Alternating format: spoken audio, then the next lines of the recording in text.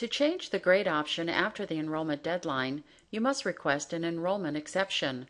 Be sure to check enrollment deadlines as they have changed for fall quarter. From Student Access, select Applications, then Enrollment Exceptions.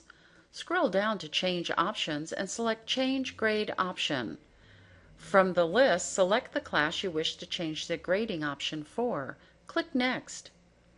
Verify class information and enter your justification. A justification is required before you can proceed. Click Next. Review the class information and submit your request.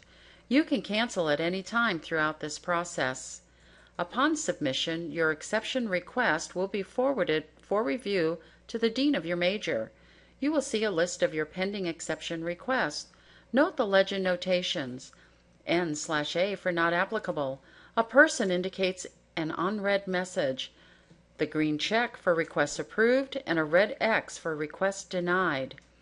You are responsible for monitoring the status of your enrollment exception request through Student Access. Additional information may be requested, and you will need to provide this information in a timely manner. Requests are normally reviewed in 2 to 3 business days.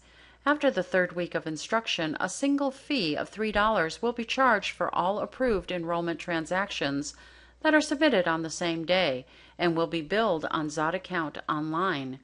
If you have questions, contact the University Registrar Campus Liaison at 949-824-7901 or email registrar@uci.edu.